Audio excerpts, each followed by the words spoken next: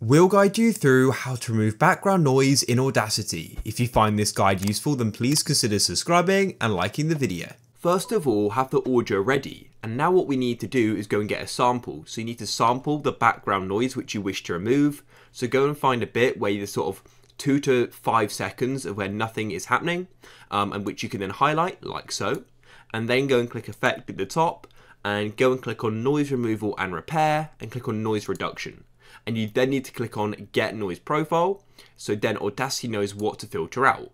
Then you can just click off it like this, and then press Ctrl A, and that will highlight it all, or just double click. And then what you want to do is at the top is go and click on Effect, and then go to Noise Removal and Repair, and then Noise Reduction. And now we need to come down to step 2.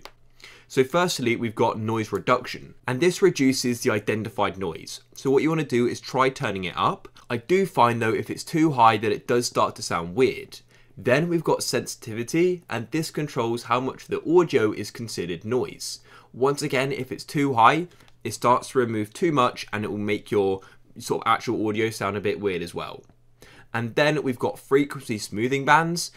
Pretty much keep this quite low. What this does is it sort of smooths things out, which may be changed by the other settings here. These are the settings I'm going to go and use, and after you made a change, you can always go and press on preview, and you can hear how it will sound. And what you can do as well is just press OK. It will then go and apply it. This may take a bit longer if your audio is longer than mine though as well.